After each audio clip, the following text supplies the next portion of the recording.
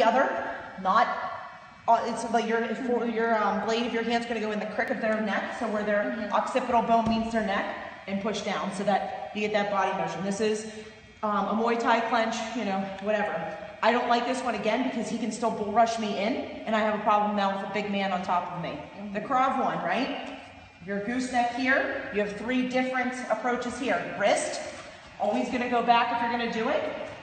Tricep, I don't particularly like. What I do if I do tricep is like this, so that I have more control than just using my hands. The other thing, so you're almost locking. I almost doing like a 360 defense. The other one is the underhook, right? The other difference you have here, this is the regular Krav one, the gooseneck, which I'm putting all my forward pressure forward so he doesn't come at me. I feel as though it's not as strong for me.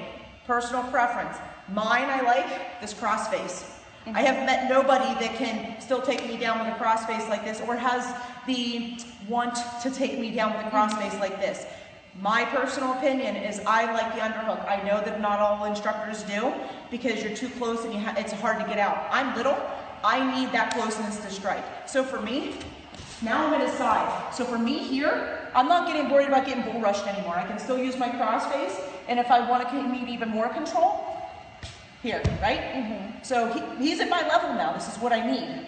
I don't need that crossface anymore, but I can use it. I've eliminated the forward takedown, right? I can still throw him from here, pivot, throw him, anything that I want to do from here. I can bow him out, whatever I need to, right?